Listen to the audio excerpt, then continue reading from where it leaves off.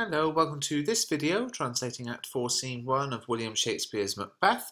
On the left hand side of the screen on the green box is the original text. The modern translation which I'll be reading today is in the blue, and if you follow the link in the description you can pick up the ebook which contains everything you see. So Act 4 Scene 1 is in a cavern, and in the middle of the cavern is a boiling cauldron. There's thunder, and in come the three witches, the first of whom says, "The tabby cat has meowed 3 times," and the second one says, "The hedgehog has whined 4 times," and the third one says, "The beast with woman's body and animal's wings cries, 'It's time, it's time.'" The first witch then says, "Around the cauldron we go, throw in some poisoned internal organs.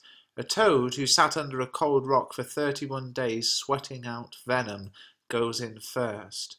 And then they all say together those famous lines, "Double, double, toil and trouble, fire burn and cauldron bubble."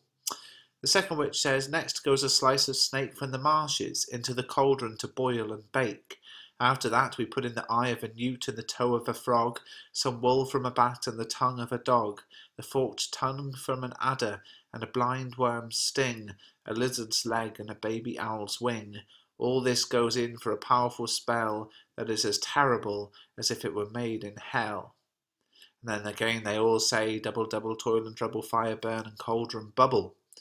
The third witch says, "I'm going to put in a scale from a dragon's skin, the tooth from a wolf, a witch's mummified skin, the stomach and gullet of a shark, root of hemlock which has been dug up at night, the liver of a Jew who swears against God, bile from a goat's stomach, and cuttings from the yew tree gotten during an eclipse, a Turk's nose, a Tartar's lips, the finger of a baby who died in childbirth to a prostitute. Make this potion thick and sticky, and to it will add a tiger's entrails."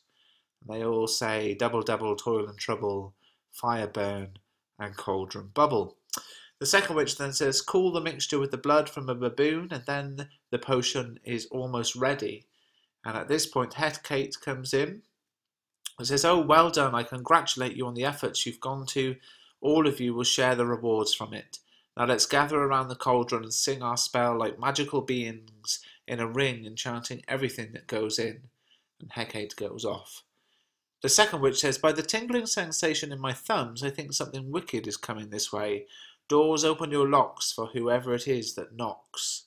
And of course in comes Macbeth, who says, "How are you now, you secret black and midnight hags? What are you doing?" And they say, "Something there is no name for." And Macbeth then says, "I call on you by the powers that rule you to answer my questions. However, it is you who know the answers. Even if it means you unleash ferocious winds that knock down churches and whip up foamy waves that drown sailors at sea, even if it destroys crops and knocks down trees, even if it flattens castles, bringing them down upon the heads of the people inside, even if it brings palaces and pyramids to the ground, even if it turns everything in nature upside down, tell me what I want to know." The first witch says, "Speak." The second says, "Demand." And the third one says, "We'll answer." And the first one says, "Tell us if you would prefer us to tell you these answers, or if you want to hear it from our masters." Macbeth says, "Call them, let me see them." And the first witch says, "Pour in the blood of a pig that has eaten her 9 babies, add to it the sweat of a man hanged on the gallows, and throw it into the flame." And they all say, "Come, spirits high or low, and show what you can do." And there's thunder, and the first apparition, an armed head. Macbeth says, "Tell me, you mysterious power." And the first witch says, "He can read your mind, there's no need to speak, just listen." And the first apparition speaks, "Macbeth, Macbeth, Macbeth, beware Macduff, beware the Thane of Fife, dismiss me, enough." And off he goes. Macbeth says, "Whatever you are, for your warning I thank you. You've guessed my fear correctly, but tell me something else." The first witch says, "He will not be commanded to do anything. Here's another stronger than the first." Thunder, second apparition, a bloody child appears and says, "Macbeth, Macbeth, Macbeth." Macbeth says, "If I had 3 ears I would hear you more." The second apparition says, "Be violent, bold and stubborn. Laugh at the power of men, because no one that has been born of a woman can hurt Macbeth." Then off he goes. Macbeth says, "Then let Macduff live. What do I have to fear from him? But, nevertheless, I'll make doubly sure and swear upon my life that Macduff will not live. That way I can rest my fears and sleep well at night. Then there's more thunder, and along comes the third apparition, a child crowned with a tree in his hand. What is this that looks like the young son of a king and wears a crown upon his head? All the witches say, listen, but don't talk to it, and the third apparition speaks. Have the courage of a lion and pay no attention to those who worry or fret or plot against you, Macbeth. Macbeth can never be defeated until great Birnam Wood marches to Dunsinane Hill.